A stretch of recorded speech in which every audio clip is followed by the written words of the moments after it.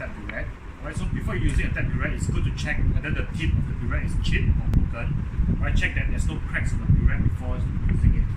Alright, first of all, we will have to rinse the burette with DRS water, right, in the sink. So squirt some DRS water into the burette and give it a good rinse. Alright, then allow it to flush from the tap. Okay, before rinsing the top part of the burette by slowly turning the burette, cleaning the inner walls of the burette, and then you can then flush out all the water. Okay, remember to open the tap to drain off any excess DRS water. Alright, close the tap back.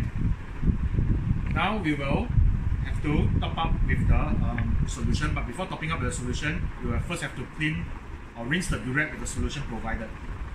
Alright, so using a filter funnel,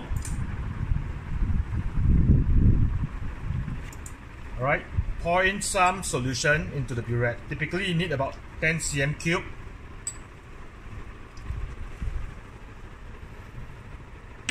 Okay, remove the filter funnel. Okay, you might want to drain the burette. Okay, by rinsing the tap, by opening the tap to rinse the bottom part, and similarly as to rinsing with DI water.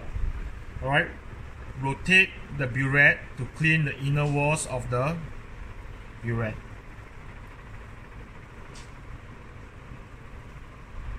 Okay, and you can proceed to discard all the remaining washing.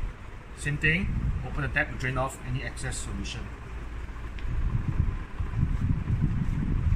Okay, the tap burette is now ready for use. Alright, so you can now top up the tap burette with the solution.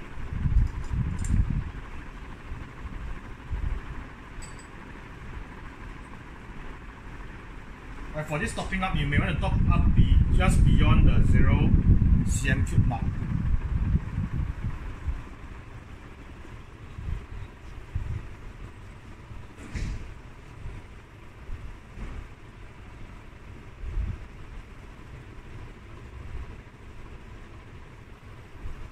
Okay, once you're done with that, alright, remove the filter funnel. Okay, in the next procedure, you will now drain to fill up the burette tip with the solution. Okay, while adjusting to read the burette. Alright, for this, in this case, we are using KMNO4 solution, so it's very darkly colored. Right, so the reading of the burette will be done at the upper level, not at the meniscus. Alright, so once you have a comfortable level, alright, and you check that there's no air bubble at the burette tip and the burette is not leaking, you are ready to go.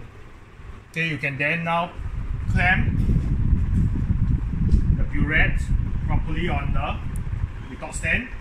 Alright, ensure that the burette rests properly on the two grooves of the clamp. Okay, and you are ready to use the burette for titration.